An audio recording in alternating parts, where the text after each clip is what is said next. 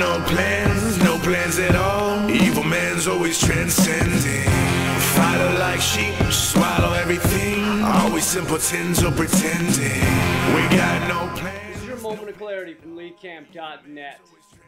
Fuck! There.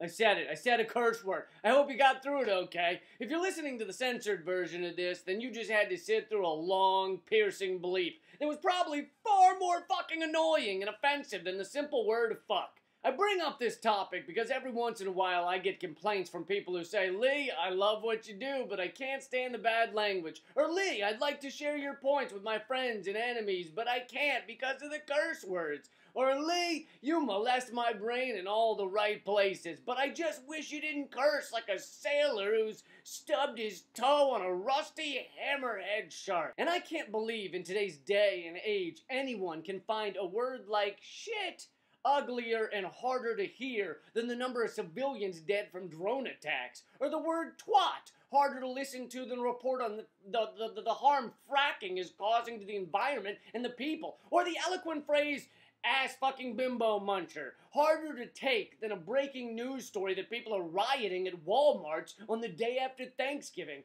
That should be repulsive. That should make you regurgitate your meal. That should be bleeped out so that children aren't exposed to it. And some people do say it's for the children. I don't want my kids to hear those words. Well, first of all, kids are raised on South Park and Jersey Shore nowadays, the latter of which creates a hero worship of a type of idiot who thinks a rape whistle is a form of greeting because of the amount he hears it. After watching these shows and movies, children know what a golden shower is before they know what a meteor shower is. Secondly, if you really want to protect your kids, you should demand that idiocy and manipulation be bleeped out of our airwaves. Doing that would actually help create better human beings. Here's what a news broadcast would sound like if we actually did that. Also today, Grover Norquist put out a new book entitled Critics are saying it's a really good read if you like but he'll have to compete with the new iPhone, which Apple says can and can finally. And in our fun segment today, we have this YouTube clip. I'd like you to watch it now. It's a trampoline.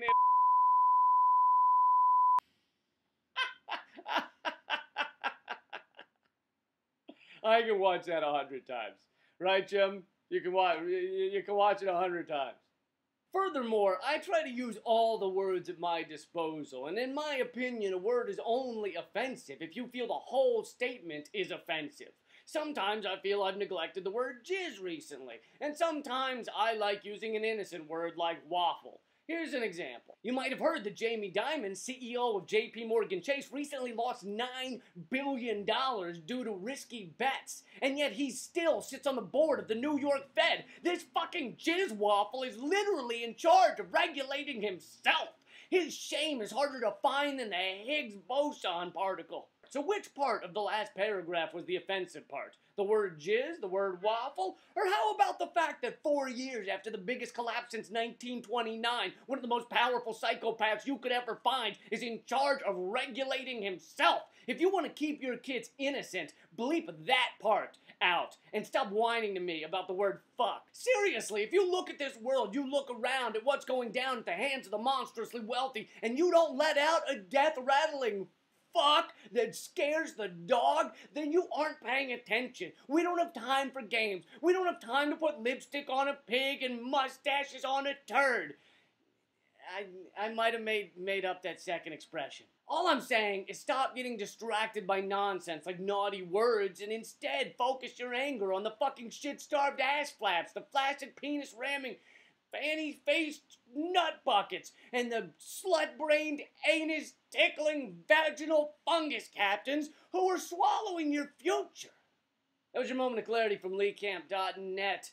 If you want to help Moment of Clarity continue, but you don't have $5 to donate, then simply share it with friends, leave a comment, email it around. All that really makes a difference.